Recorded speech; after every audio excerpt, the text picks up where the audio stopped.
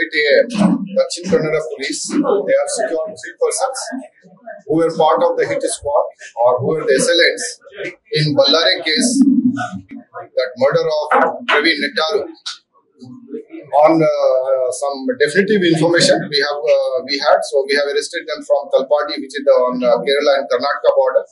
They are namely Siabuddin alias Sia, who is the resident of Surya and who is a supplier of cocoa to Campo factory. Another person, he is Bashir, who is aged 29 years. He is resident of Elimale, that is near Surmania, and he works in some small hotel.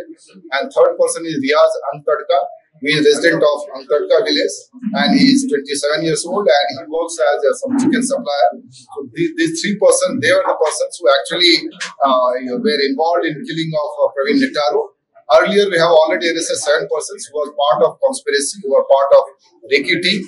So, total 10 members have been arrested.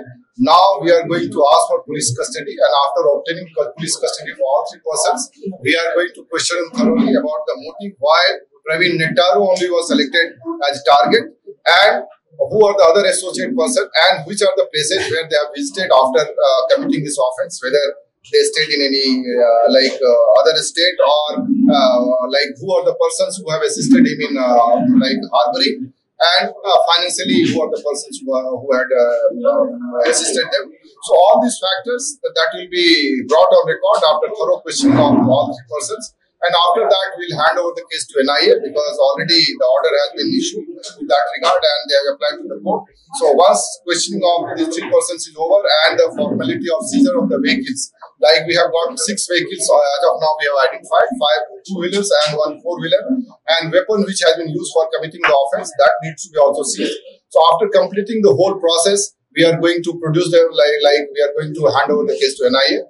And if, as and when NIA will ask for our assistance, we will provide them assistance in investigation of the case. Even we are saying that there is suspected link of these persons with BFI and SDPI. We have got certain materials. We have got that one, they belong to some group, but all these details cannot be revealed in the public domain. But it will be brought on record after their questioning and after the completion of the investigation during charge sheet. Definitely it will be clearly brought and it will be mentioned that which organization and how they are attached to that organization, that will be brought on record. See your call and Dipti you were telling her to call. No.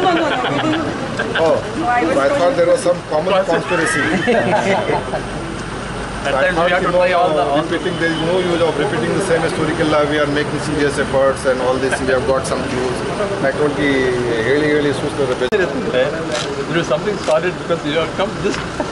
No, honestly speaking, before I started from Bangalore, there was nothing solid.